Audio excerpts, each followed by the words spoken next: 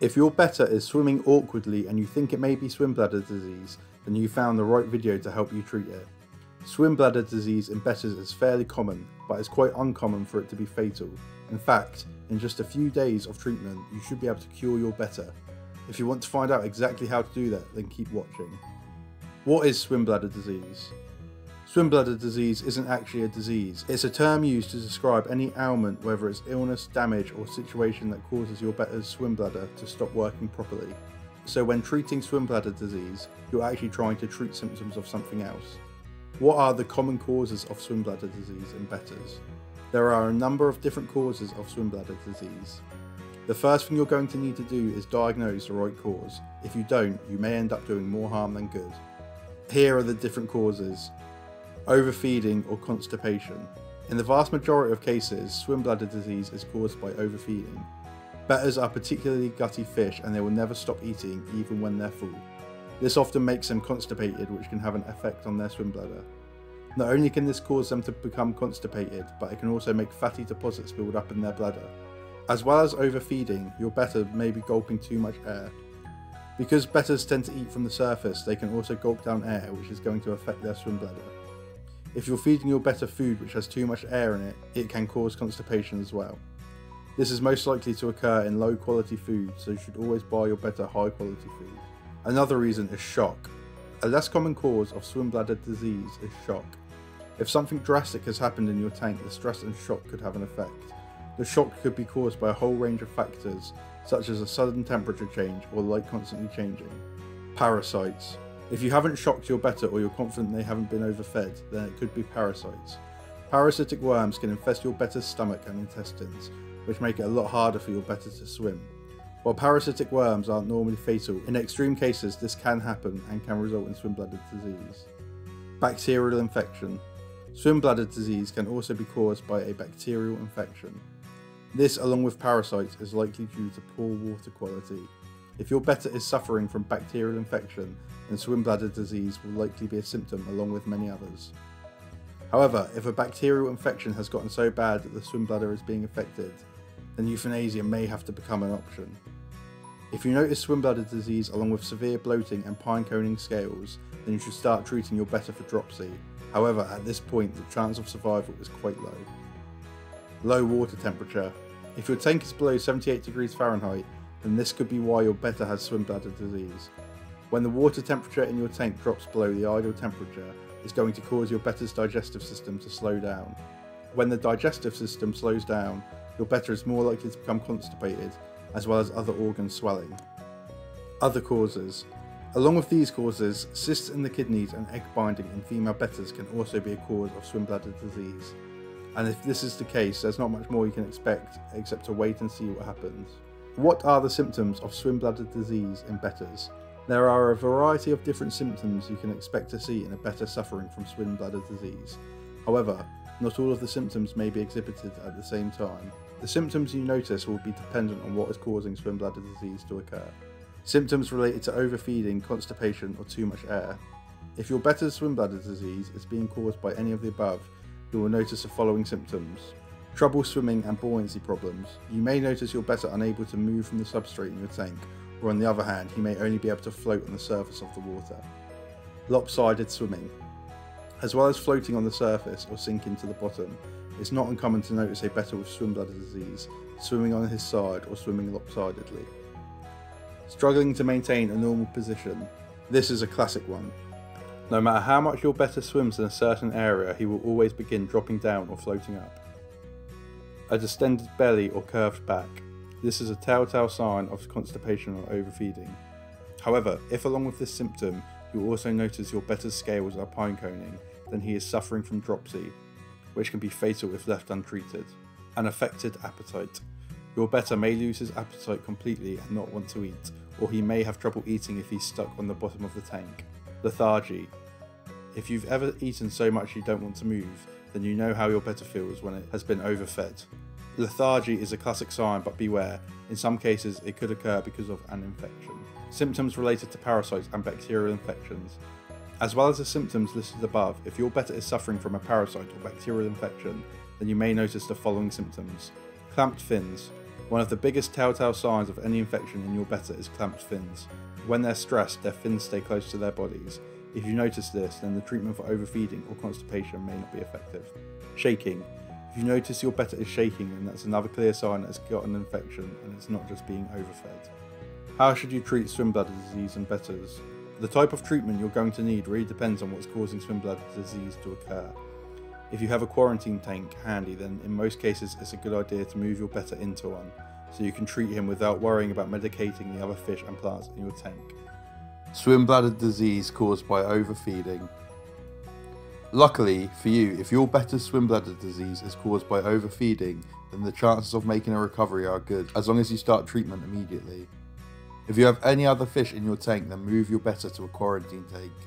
Now that your Betta is in the tank, you should fast him for 3 days. Don't worry, this may seem like a long time to you, but in the wild, Bettas often go days at a time without food. While you're fasting your Betta, you should also slowly start raising the temperature in the tank up to 80 degrees Fahrenheit. The increased heat is going to speed up the rate in which your Betta digests food. After 3 days, you should check to see if your Betta is improving. Sometimes this in itself is enough to cure swim bladder disease, but if not, don't worry. If your Betta still has the symptoms of swim bladder after 3 days, begin feeding him cooked peas. And with the peas, make sure you don't cook them long enough to become mushy, otherwise they will fall apart before your Betta even gets a chance to eat them. When you're feeding your Betta cooked peas, take the peel off first. Cooked peas are going to act almost as a laxative to get your Betta's digestive system moving. If your Betta is having trouble swimming to the pea and eating it, then you can hold it in place for him. This can often happen in Bettas with swim bladder disease. If the food sinks to the bottom too quickly, you can reduce the depth of the tank by removing water from it. Keep feeding your fish just peas for about a week. Don't feed him more than 2 peas a day. If after a week you don't see improvement, then your Betta may have something more serious than constipation. Parasite or bacterial infection. If you think that your Betta is suffering from a parasite or bacterial infection, then the process is going to be similar. However, instead of starving your Betta, you should medicate him instead. Move your Betta to a quarantine tank where you can medicate the water. Begin dosing your aquarium. If it's a bacterial infection, you should use Melafix, and if you think it's a parasite, you should use Betamax. However, the chances of it being a parasite are extremely rare, so you should dose with Melafix first. Follow the instructions on the bottle and monitor your Betta's progress daily. Parasitical and bacterial infections rarely cause swim bladder disease in Bettas. However, if you do think this is the case, then the bad news is that normally the outcome of your Betta looks bleak. Shock. If there's a sudden temperature drop in your tank, or if your Betta has been injured, then they may be in shock. If you think shock is causing swim bladder disease in your Betta, then there's not a lot you can do with him. The best thing you can do is make sure the tank is the right temperature and turn the lights off. When the lights are off, your Betta will be more inclined to rest, which will help him make a speedy recovery. Epsom salt for swim bladder disease. If you have some Epsom salt, it can often be an effective way of treating swim bladder disease in your Betta if he's constipated. An Epsom salt bath will give you the best results, and here's how to do it. Mix 1 tablespoon of Epsom salt with a half a gallon of conditioned tap water in a clean container. Once the Epsom salt has dissolved, add half a gallon of your aquarium water into the container. Replace the water taken from your aquarium with the conditioned tap water, which is the same temperature as your aquarium. Leave your Betta in the bath for 10 to 15 minutes. If this hasn't cleared his constipation in that time, put him back in his tank. Continue monitoring your Betta throughout the day to see if he's excreted or he's swimming better. If you notice your fish stop moving in the Epsom salt, or if he's just laying in one spot, then add him back to your aquarium immediately. How to prevent swim bladder disease. Swim bladder disease is quite easy to prevent when you know how, but it is going to require small changes to the way you're currently taking care of your Betta. If you want to prevent the risk of swim bladder disease as best you can, then follow these steps. Buy high quality food. One of the best ways you can prevent swim bladder disease is by using food from a reputable brand. Lower quality food can often be filled with more air. This can make your Betta constipated and bloated, leading to swim bladder disease. Aqueon Betta pellets are a great choice. Soak your Betta's food. Before feeding your Betta, try soaking his food for a little bit so it sinks. When Bettas eat from the surface of the tank, they can swallow air. Swallowing too much air can cause swim bladder disease. If you don't want to do that, then consider buying sinking fish food. Make sure you're not overfeeding your Betta. A Betta's stomach is the size of its eye, so they don't need as much food as you think. No matter how much you feed your Betta, he will always be hungry, so stick to 2 to 3 pellets a day, or the recommended amount. Make sure you're keeping your water quality good. There are a number of ways you can do this, including performing regular water changes, vacuuming the gravel and removing algae from your tank. As well as this, every once in a while you should also clean all the ornaments in your tank. Not only is this going to help prevent swim bladder disease, but it's also going to help prevent a lot of other illnesses as well.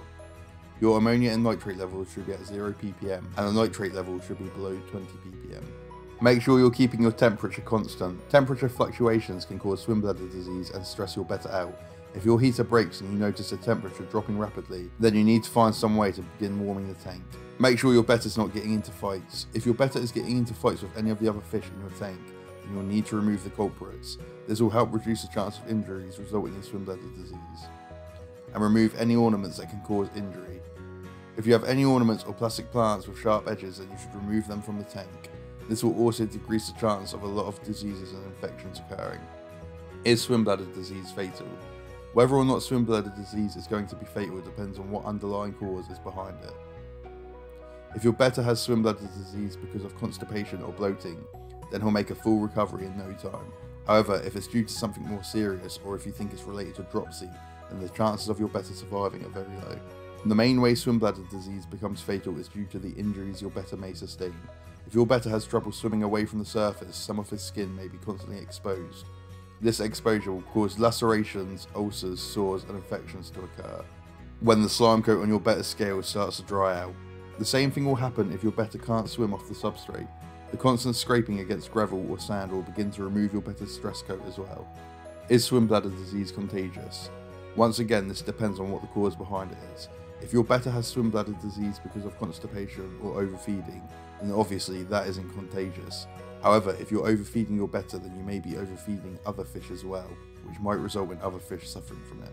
If swim bladder disease is caused by parasites or bacteria, then it's more likely that it can spread through the water and infect other fish if they have weakened immune systems. But this is because the organisms are already in the tank with your Betta.